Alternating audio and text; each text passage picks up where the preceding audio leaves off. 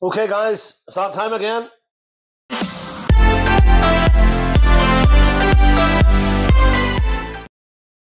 Yeah, hello there, everyone. How are you? I hope you're looking forward to the show this week. It's Ballymena Sports Network Television. It's BSNTV.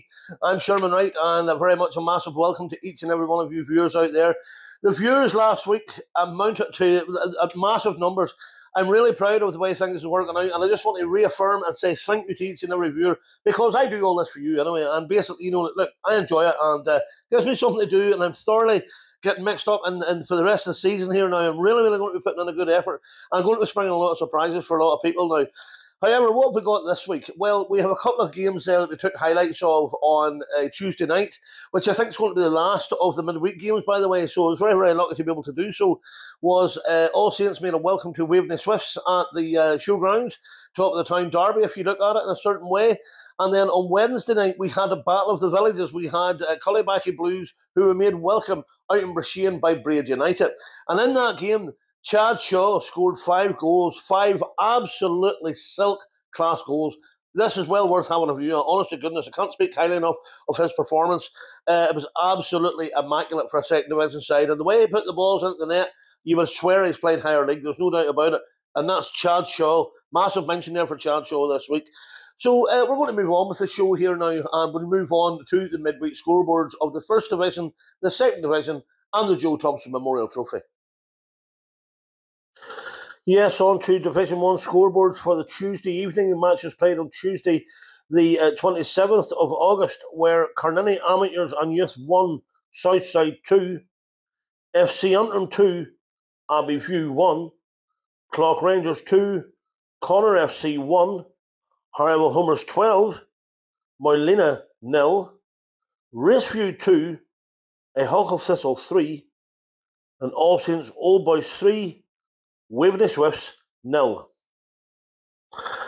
And on to the Wednesday night in the Second Division. It was Braid United 6, Cullibackie Blues 1, Randallstown 2, Ballykale 5, Romania NI 2, Rubies Rovers 3, and in the Joe Thompson Memorial Cup, a Huckle Rovers 0, New Park Olympic 4.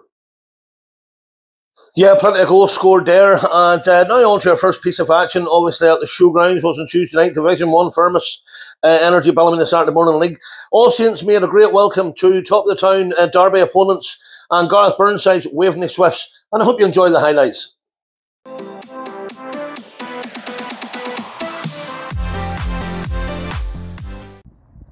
Yeah, welcome to a nice fresh evening here where the sun is coming through the clouds here at the showgrounds on a pitch that has taken a lot of water this last number of days, but has definitely been dealt with by the groundsmen in good fashion. There's no doubt about it. And it's All Saints versus Waveney Swifts. Atop the town derby, I suppose, in many ways. And most importantly, it's 3 points off for grabs for both sides. The referee just making sure the goalkeepers are ready here. So Tuesday evening here at the showgrounds, and a nice night it is, and the ball's played forward and straight into the hands of Hans van Fulton. And Swifts trying to move forward, and the referee blows for a free kick. Free kick to Waveney Swifts, just 40 yards out on the right hand side. A nice ball floated in the middle, maybe. Yes, a nice ball floated in the middle, but nobody on the end of it there. Not a soul on the end of it. And the 25 yards free kick here for All Saints. Can they get the ball on target? A dangerous placing, there's no doubt about it. There's every chance for something to happen here. Ball struck well, but low and hard into Hans van Fulton hands. You'll not beat the big man from there. And the Swifts play the ball about. They've been playing it about pretty well here this evening now, there's no doubt about it there. Donald Crawford just playing the ball nicely at the back, nice and safely in triangle formats. And the approach down the field. Is it going to be a cross? It is indeed. It's a nice cross too. Oh, and the ball's out for a corner. And the Saints pushing forward again here on the far side of the field. And though they've just been robbed of the ball there by the Waveney Swifts, who are pushing forward. Is it 3 or 4 men here? There's 3 against 2 here, with one coming back, and they get anything from it here. The ball's out wide. The ball played in the middle. Oh, unlucky there. Very much unlucky. And a quick break there by the Swifts. The ball's coming out. The ball's been left out wide here, is it? No, he's going to take the ball on. Brian Paul's going to get the shot in. He's not going to get the shot in. The shot's pushed wide there at the Ventilly. And Brian Paul gets to turn, no. The shot out wide, oh, unlucky there by young Ferris there. And the ball coming forward, oh, and the Swifts hit the bar there. Connor Bannon right off the bar. The Swifts very unlucky there. And a free kick here by the Saints here. The ball played short. And it comes to no avail there. A bit of a waste there now, a bit of a waste there by the Saints. A corner ball. The corner gets swung in, it's flicked to the back post. Oh, no one on it there, ganging in at the back post. And Philip Lynn on the ball, taking it to the line as Philip does. It's a corner ball to the Saints and the pressure's maintained. And the ball comes in the middle and the keeper punches it away. It's over the bar there, just over the bar. The chance missed there. It's a free kick here for Waveney Swifts in the close of the first half here. Can they get anything out of this here at all? It's a shot and it's a shot wide. And it's half time, yes, half time here this evening. Waveney Swifts 0, All Saints 0. In a game where Waveney Swifts have been just quite unlucky there a couple of times, pushing forward there and hit the crossbar and had another chance there, another half-cut chance there, which just wasn't clear-cut. And there's no doubt about it now, they'd be looking to try and, if they can get a point off the Saints here, this will be a massive result for them, to be very honest. On table standings and on format standings. There's no doubt about it, and wee Paddy Hudson giving out a bit of throttle here, he's not happy, and what sort of reactions is he going to get here in the second half? The referee blows the whistle and kicks off for the second half. The Saints getting ready to push forward here. Oh, Rob there. No, yes, Rob there by the Swifts, and they try and push themselves forward there. Unlucky. Unlucky there, they're going to win the ball in the air here. Get the ball down, and the ball's played over the top. Unlucky there. The ball down the wide, down the far side. Can the Saints get it now? But they can indeed. Young Connell McConnell makes it 1-0 there. A chance just breaking free. A lovely ball down the line there. A chance just breaking free. And young Connell, as you see there, just puts the ball lovely into the net. And the ball played down the far side here. It cuts inside. Can he get a shot on? As the shot is on, can he get a shot on? But no, it's a weak shot and not much off it there now. It's a free kick to All Saints, who have upped their game here, no doubt, in the second half. Whatever Paddy Hudson has said there at half time, it is definitely, as you would say, they've got the hump up here now, and they've got the first goal. Can they get the second goal? Oh, a ball played right in the back post there. Should have been more. Another ball down the line here. A ball played up. Oh, loaded cross, and met in the volley, but wide there by young McConnell. And a substitution here for Waveney Swifts. An injury there by the looks of things. And Gareth Burnside changing format and stroking players about there. And one thing about Gareth, they definitely be fighting tooth and nail right to the very last moment here, there's no doubt about it. And All Saints about to make a substitution as well here.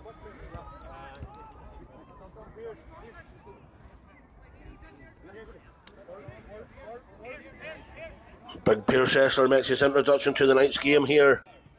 An outward enough big player. A hard player. The ball down the line here. Can they get the ball across? Is there anything in the middle? And played out to young Conal Gordon. What can he do here? He lays it nicely for McKillop. McKillop from 25 yards. A lovely goal. It's 2-0 on the night. Waveney Swifts. A lovely goal there. And a lovely opportunity just given to young Christy McKillop there by Conal Gordon. A lovely, nice, instead of going down the line, he picked the easy ball, and of course the result is 2-0. 2-0 on the night to the Saints. Christy McKillop. And Swifts with the free kick here. A nice ball, lovely ball in the middle there, and the ball just headed over the bar. And a very dangerous position here for a free kick for the Swifts here. Just outside the edge of the box on the far side of the field. Can they get a nice ball in? They can. A lovely ball. Can they get something at the end of it? No, it's just headed back into the goalkeeper's arms there. And the Saints back down the far side here. Oh, and the ball played out for a corner there. A corner there played in by Gordon and hit with a flash header by Lemon, the hunter. Connell Lemon, unlucky there. A lovely header there by Connell. And Pierce Esser gets the ball. He plays it through. It's mishapped there and it falls to the hunter. Connell Lemon, yes, he makes it 3-0 to the Saints on the night. And Connell Lemon, the hunter, he was always going to get something there. He had a beautiful flash header there a couple of minutes ago there, just missed, but it's 3-0 on the night and Connell Lemon for the Saints. The ball played out wide at corner there, short corner. Can they get the ball back in the middle again? They can. Can they get the ball in the field? Nothing coming from. Oh, the ball away, hits it wide. The Saints have the ball down the far side with the tricky winger, young Connell Gordon. Some lovely foot play there by Connell Gordon. Another shot at net there, but unlucky, straight into the hands of Fulton. And the ball played forward from a throw. And the Swifts have nailed the ball here. Can they get anything at all here for consolation for themselves? The ball played out wide. Can they get a nice ball in? A deep ball, which I don't think is going to pay any avail there. No, the ball's played very deep there. And there's the referee, blows the whistle. It's 3-0 on the night to All Saints against Waveney Swifts in a game where the All Saints definitely needed to be told what to do at half time, but they've come out and done their job, and it's 3-0 versus Waveney Swifts. Yeah, just after the game here, Joe Montgomery, All Saints, nice 3-0 win there against Waveney Swifts. Joe, a nice start to the season, a nice August for you. Yeah, Sherman, look, new management team in the summer, found it really tough to get the new players into the club for whatever reason, so it's pretty much the same squad, but from the end of last season, the form really turned around towards the end, and the players have took on board everything Pat and the new management team have come in and are trying to do with them, and the performances, have been good. We were really unlucky in the cup game at the start, and we conceded Leon against Clock as our only league goal we've conceded. But from that, we've had two superb performances last week, and then, August for us is just about getting through it, and can we manage the squad and get through it?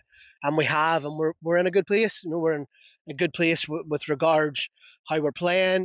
We now got on the training pitch 2 nights a week, and that's when we'll really kick in, and that's when you'll see how good All Saints can be. Now, Joe, having said that, a very slow start tonight. Yeah, look, and it just says the big Tully there and the rest of the management team. Sometimes that can happen. These games towards the end of August, it's been a hard run. 2 very hard games last week. We finished the game on Saturday with 8 men. It's all about getting through it. We made a change at half time. A few boys carrying niggles, and the changes worked. Cormac moved in centrally, Barry come on and showed all his experience, and then you're able to bring someone like Connell Lemon off the bench as well. And Connell the hunter bounces in with a goal. Yeah, great goal.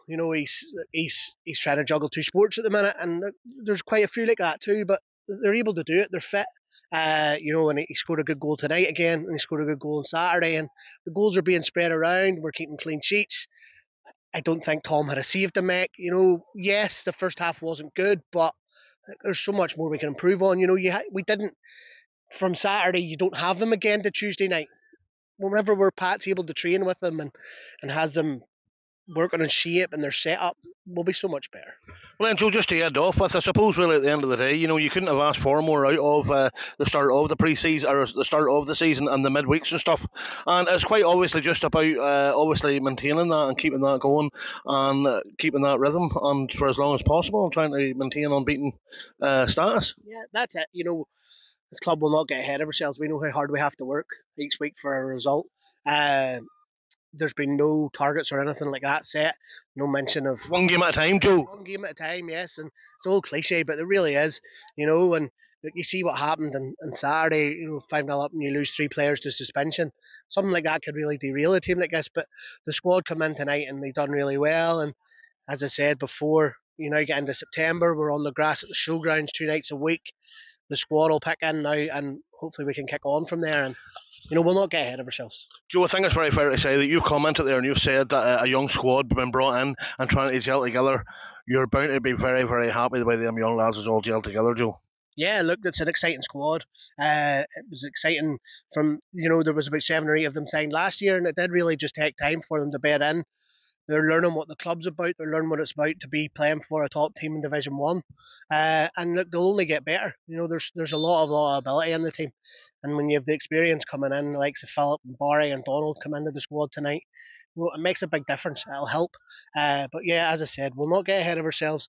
We'll just keep ticking games off, and hopefully we can keep the level of performance as what it was. Second half was excellent tonight. You know, we really upped our game. We created chances, scored 3 good goals, and look, on another day we could have had more. But 10 points, 3 clean sheets out of 4, 1 goal conceded at the last kick of the game against Clock. You can't ask for more than that in the league. Yeah, quite a game there, and took all Saints to get to half time to be told what to do by Paddy Hudson, the manager there, who wasn't happy with the side at half time as far as all Saints' perspective was concerned. And it's always nice to get a chat with wee Joe at the end of the game. He speaks very well and very authoritative in his motions, and I hope that was some good gathered information for all of you out there who follow the BSN TV and the aftermatch interviews in the First Division. So we'll now move on to the Second Division game, which was Braids United versus a Cullybackey Blues, and that took place on the Wednesday night. And there's some aftermatch reactions there as well.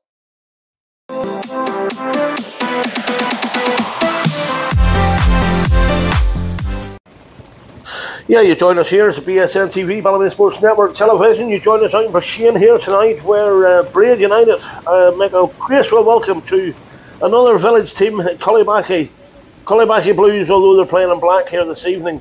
A fantastic game was had here, and some absolutely fantastic goals. We've taken some highlights here, and we most certainly hope you enjoy. But however, continuation of the situation that has happened recently is another minute's silence for the McCloy family, putting football into perspective.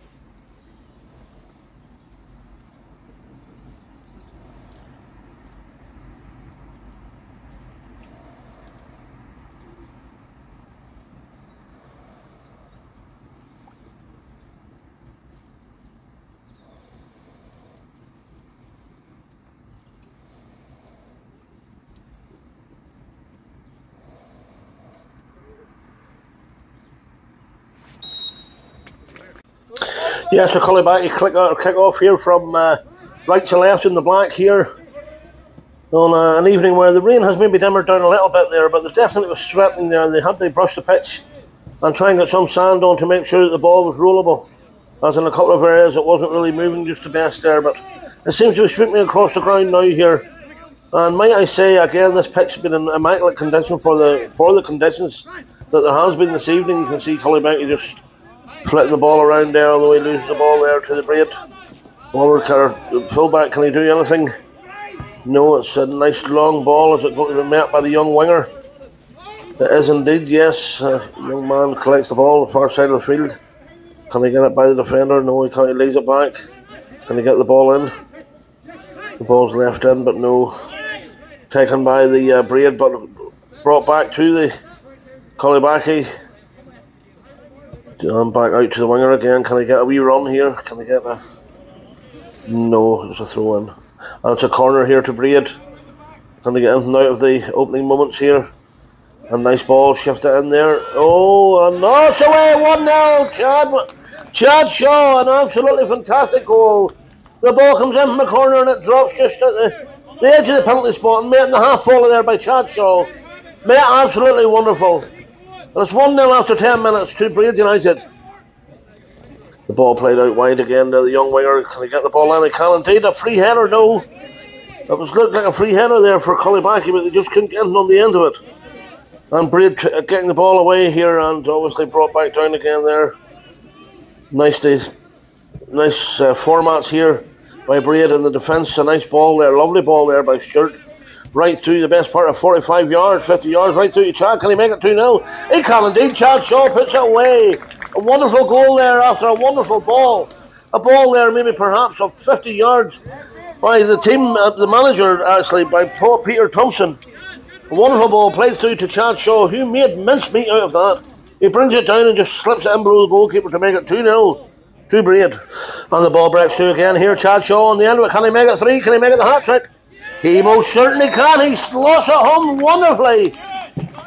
Another fantastic goal there by Chad Shaw, and that's the hat-trick after 23 minutes, making it 3-0 to Braid United versus Cullibackie.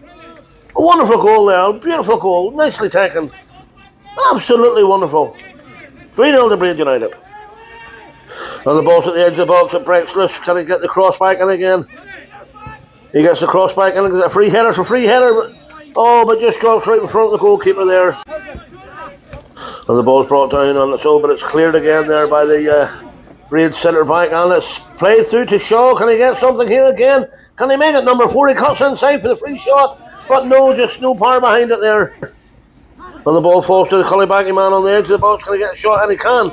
Well held by the Braid goalkeeper. Well held. And he gets the ball clear there down the line. Only to lose it in the middle there by the Cullibackie man. Has a shot from yards there and bounces right in front of the goalkeeper. Could have been awkward, but the goalkeeper. And get in at half time here. It's Braid United 3, Cullibackie Blues 0. 3 wonderful goals, 3 absolutely wonderful goals from Chad Shaw. Very, very impressive performance so far for the young man.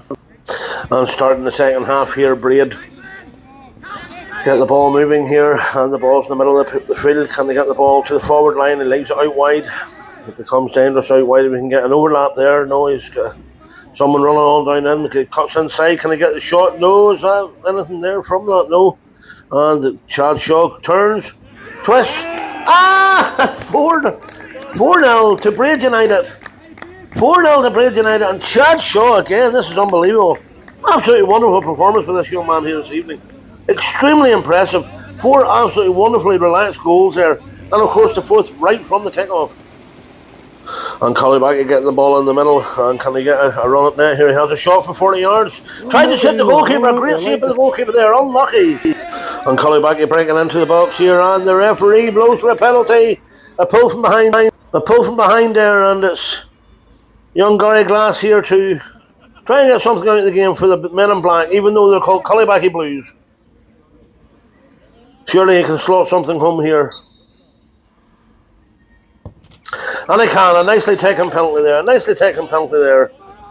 after 65 minutes, it's 4-1. A goal in consolation there. Nicely taken penalty there by young Glass. And the ball's messed about in the middle there. It's left out to Charlie Allen. Can he sweep it by the keeper? He can indeed. 5-1. Charlie Allen just a number of minutes after the penalty there, making it 5-1. A lovely wee chip there just to the right hand corner of the goalkeeper there. 5-1. And a free kick here just outside the box. Maybe 25 yards here for Braid United. Oh, that's scuppered there in the end, hits the wall and safe into the keeper. And the ball's brought out to the number 11 here. Can he play the ball through? He can indeed. Is there a man in the middle? Or is there a shot on? There's a shot on, a man in the middle. No one in the middle at all there. Really should have been more there for Braid United. And the ball comes forward again, but no, the goalkeeper for Cullibackie. Very, very safe in the hands. And a free kick for Cullibackie here, but the ball's played out. And can they get it back in again? He can, but it's ricocheted and it bounces about and it's played back out again by the Braid men. And it's Shaw up front. Can he get number... It looks like as if he's going to get number 5 here. He can indeed. Chad Shaw, 5 goals on the night. They make it 6-1 for Braid United. Absolutely fantastic hunting by this man. All he needed was a sniff for these 5 efforts here tonight, and he has put the 5 of them into the net absolutely wonderfully. That was 4 last week from Chris Giorgiani and 5 this week. No one tells me the BSML isn't full of excitement, and there's another lovely save there by the goalkeeper there after a nice shot. And the ball's played in, that's kicked out again there by the Braid, who on the offence here are trying to push the ball forward. Can they get the ball into? It's played out the line there and just left back there and played back again there. Nice tackle there by the Cullibackie man. And the referee blows the whistle for what's been a fine game with plenty of goals there. 6-1 to Braid United. Absolutely, there's no doubt about it. 6 goals for Braid United here and 1 for Cullibackie. The 5 goals of young Chad Shaw really have been outstanding tonight. We're going to get some after-match chats here. Yeah, with Peter Thompson here after the game. It's BSNTV, Ballymena Sports Network Television, and Peter, Braid United there 6-1 tonight against an awkward Cullyback at times, a couple of young wingers there, but you're bound to be very, very happy with 3 points there tonight now. Very, very happy. We knew the rain started early. Pitch was not ideal for us playing football on, but we played some beautiful stuff and some great goal scored. Made a real statement here, so we did tonight, picking up some more points and 3 more points on the board. Yeah, I was going to say that's 6 there, 2 in a row, and is that 3 in a row? Is it? 2 and 1 draw, so you're still undefeated. I noticed that actually now. And listen, that has to just be keeping on the band rolling and keep the bandwagon moving in the right direction. And that's an extremely important thing at this time of the year. 100%. As most people know, about us, we have a lot of players missing at the minute. With all their things, we've got about 12 coming back, and we've got about 14 here in the pitch who's picked up in pre-season, and they made a real statement to keep their shirt. So they are. There's a lot of boys watching and know that we're looking to make statements. And I think one man made a big statement tonight, Chad Shaw, fucking 4 goals. So, and all we want to do is get this club out to where we want to get this club to where we want them to be. We want them to be a first division club, and that's where this season we want to make statements in every game to show that we're capable. And it's great to have that monopoly of so many players who are interested and still coming to training and showing that they are there for the shirt and not just for the leg of the game of football. 100%. A lot of boys were could have went elsewhere this year, but they all want to come back to Braid. And I, as a manager, couldn't be more happy about that there, because we have so much competition, and we're really determined to get to avenge that playoffs final defeat. So what you're saying there is obviously the number of goals that were scored there by young Chad Shaw, who I'm obviously going to bring over in here now. There was one of them, I must say, just that was a beautiful ball played by yourself, just to give you a wee bit of it. All the boys. It was an absolutely wonderful ball, really, really was. All the boys are not going to believe me, but they can see it this time. They can see it for their own proof. Thank you very much. Listen, Peter, all the very best for the rest of the season, and I should hopefully get you before the end of the season. I'm just going to bring in young Chad Shaw here. Chad, obviously, 5 goals there this evening. 5 absolutely classic goals, right from the off to the very end. You were extremely dangerous, and I would not have liked, I've been trying to mark you myself, you were like lightning there tonight. You're about to be very, very happy with your performance now. Very happy, just have to keep it going now. Keep up the positive mindset, just carry on from there. And you're enjoying your football here at Braid? I am. I didn't play much last year, but I'm back now trying to stay injury free, so keep up the momentum. I think personally, if you stay injury free, you'll be a great asset to the club this year. There's no doubt about it. The 5 goals, it's very, very nice to be able to get it's nice to score 1 or 2, isn't it? But to get 5 now, have you ever done that before? I've never scored more than 3, so getting 5's. Getting 5's good, so it is. It's good. Absolutely fantastic performance, Chad. Absolutely fantastic performance. So yeah, there you are. It's always nice to get a bit of a chat with some of the guys after the games as well there, but I'm sure you'll agree that Chad Shaw was absolutely explosive there. 5 absolutely cracking goals, there's no doubt about it. He took each one of them really, really well. It's great to be able to capture stuff like that there. However, next week now, we're going to move on to a sports roundup here before we leave. It's been quite a short show this week, apart from the 2 highlights there. We weren't able to get into on Saturday because of the situation Saturday. There was no football. So basically, the situation is we're going to end with a sports roundup here. But before I do end up with the sports roundup, make sure to stay tuned for next week, because there's 3 or 4 massive announcements to be made, and I'm sure you'll all grab onto it. So listen, this is with Shermy here on BSNTV, Ballymena Sports Network Television. We're ending up with the sports roundup.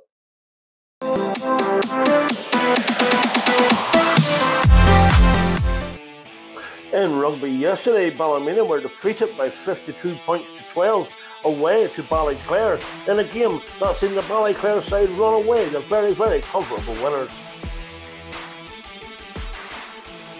And in cricket, Ballymena travelled to Donaghclooney, who scored 246 runs for 4 versus Ballymena's 128, leaving Donaghclooney running out the comfortable winners by 118 runs. And in mixed martial arts, Storming Norman Park defeated Paweł Tyburski by a unanimous decision last night in the middle of the Cauldron in Poland. And Park's last 7 fights have come up with 7 wins, and it's onward to the next one for the Bush Mills man. And in GAA at Quinn Park with the All Saints Club there, the senior Camogues beat Loch Low in their first round, a game of the championship, and their next game will be against St Galls on the 6th of September. And the Senior Football Men's Intermediate Championship Group 2, All Saints defeated Davits by 8-11 to 0-4.